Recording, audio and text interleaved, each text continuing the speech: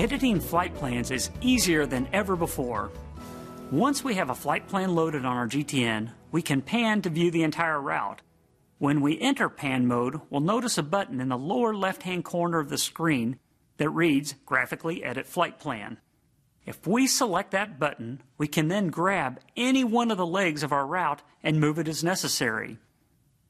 So, if we want to edit the airway to change from Victor 611 to Victor 389 in order to avoid weather, we touch that leg of our trip and snap it to the intersection we want.